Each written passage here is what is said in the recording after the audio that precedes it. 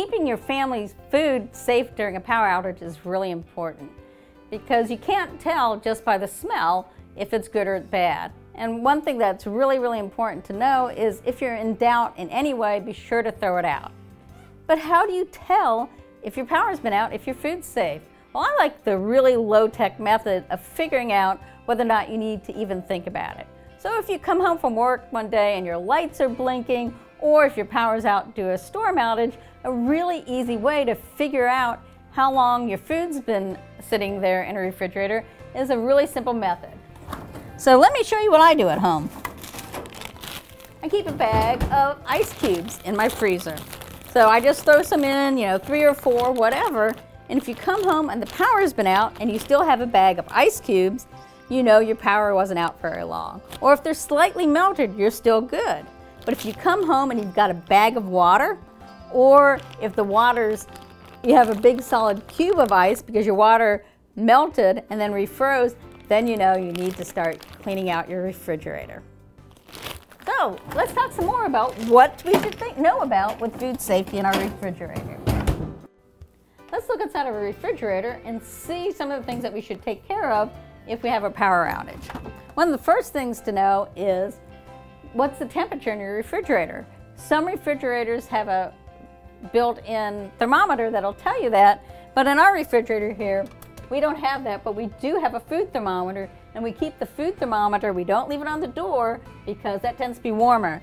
So putting it basically in the middle of a shelf is the best place. And the key degrees that you're looking at for your refrigerators, you want to make sure that your food is below 40 degrees. Once your food is above 40 degrees Fahrenheit for 2 hours or more, you're going to have to start throwing some things out. So let's look at what we may have to throw out when it gets over 40 degrees. One of the first things that's going to go potentially bad are our dairy products. We've got yogurt, we've got whipped cream. Some other things to think about that you're going to have to throw out is soft cheeses. So if you have hard cheeses, for example, like cheddar cheese, they'll keep. You don't have to worry about them. Some other things that you'll need to get rid of are any kind of peeled vegetables.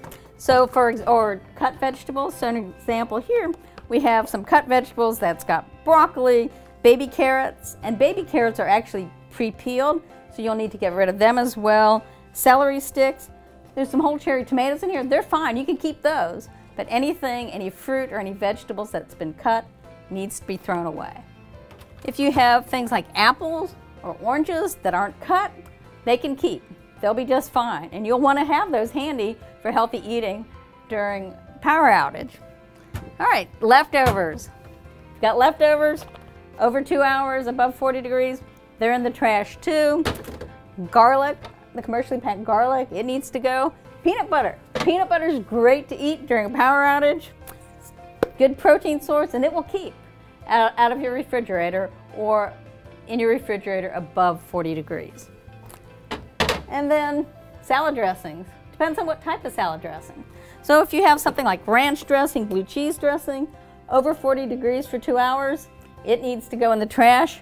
But things like vinaigrettes, they'll keep. Also, mustard will keep, jelly will keep. If you have mayonnaise and mustard and it's warmer than 40 degrees for 8 hours or more, it needs to get pitched as well. Another really good tip keeping your refrigerator as well as your freezer is to keep them full, because when they're full, they hold the cool air better. So you may want to fill up your refrigerator with water bottles well before, so they're good and cold before the potential outage. Let's look at our meat. So fresh meat, if it's over 40 degrees for 2 hours, it needs to be thrown as well. But something else that you might do with your meat is if you know a storm's coming, you're going to put it in your freezer so it's going to be good and cold. So we would wrap it up in a plastic bag, but we won't, for example, here, but we'll just put it in there. And especially your freezer needs to be packed, because if you have it packed, it's going to hold that cold. And things that you can pack it with, you can just freeze, maybe a bottle of water. If you've got a food safe, this was iced tea was in this jug, we cleaned it out, put water in it. Don't do it with milk jugs because you may not get them clean enough.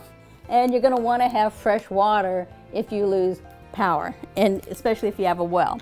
So you can do that. You can actually just buy a bag of ice, or you can just freeze ice in containers and then start putting it in your freezer to help keep it cold. And of course, there's the ever popular ice packs. But if your power goes out, so for example, we come back and the power out, and we've got our frozen chicken, how do you know if your frozen chicken's safe? Well, if it's still cold to the touch and it has ice crystals in it, you can refreeze it or go ahead and cook it. But if it's no ice crystals, it's got to get pitched as well. So pretty much anything that's in your freezer, if there's ice crystals in it, it's safe to refreeze. If you went ahead and froze some cheese and it's thawed out, you can still use it as well, whether or not it's got ice crystals or not. So those are just some everyday tips for things that you can do, and a great place for more information and charts on what to keep and what to throw out. Go to foodsafety.gov.